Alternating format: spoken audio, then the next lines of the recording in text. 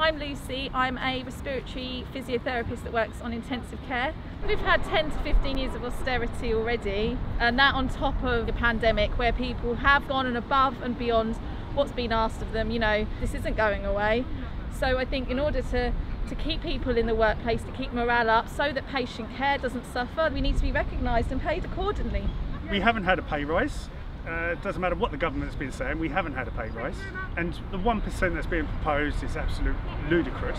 When it came out 1%, people were deflated, not valued. The population as a whole thought we were doing a good job, but we feel like maybe the government didn't think we were. The government wanted us during the pandemic to step forward, take the lead and do everything we were doing. We're not even being recognised for that. It's the whole NHS, so I think everybody needs to be recognised for the massive efforts that pre-COVID people have been doing, but certainly post-COVID. We aren't even halfway there yet. Keep making your voice heard. We will get there. Work with the other unions. We're better off together.